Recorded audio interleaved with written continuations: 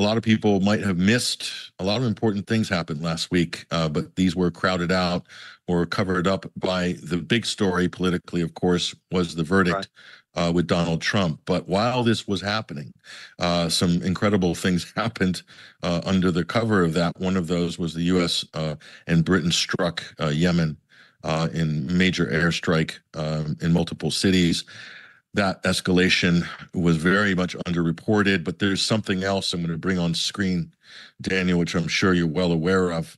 This was from Politico, a leak to Politico that Joe Biden had secretly given a green light to Zelensky, to the Ukrainians, to hit targets inside Russia with U.S. weapons.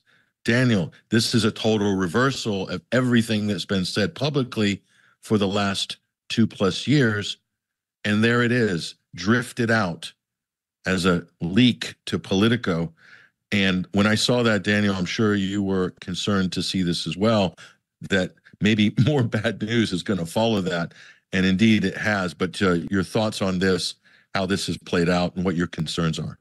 It troubles me just the fact that this was a secret decision that was made when you're talking about the president of the United States giving authorization as the commander-in-chief to take actions which, with American military, probably even cooperation, and certainly with our assets, can strike a nuclear weapon state and potentially drag us into a war. And it doesn't even get discussed, doesn't even get debated, much less authorized by Congress before anything like that can happen. It is a big trouble because, look, if this goes bad, if this goes sideways, you don't get to choose pretty much what happens after that. This thing could explode and draw us into a direct confrontation, which could all too easily go nuclear with Russia. And they're very aware of this, and they're not hiding it in this at the highest levels. They keep warning us over and over and saying, don't think we're bluffing here, because we're not.